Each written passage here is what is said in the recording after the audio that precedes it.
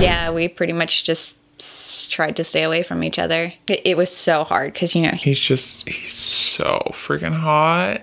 One of those freaking people who wears their mask down like this or their nose. Those stupid idiots.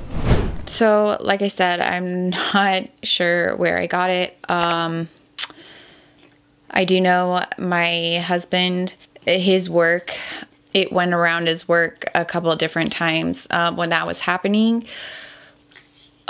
We slept in different rooms and there was no kissing or anything. Yeah, we pretty much just tried to stay away from each other.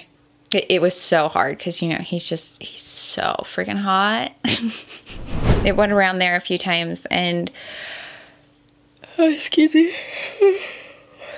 And he could have actually picked it up there and been asymptomatic and then given it to me. I don't know. You know, I could have touched something and, you know, that's all it takes, or just somebody, sorry, one of those freaking people who wears their mask down like this or their nose. Those stupid idiots. Probably one of those people. One of those anti-maskers. Just goes to show that your actions affect others.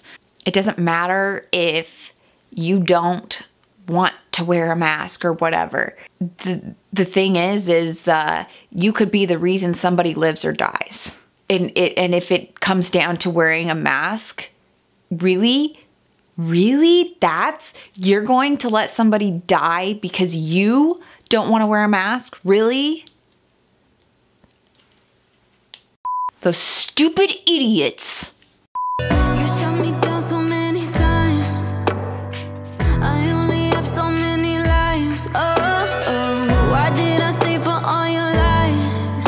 Wish I knew.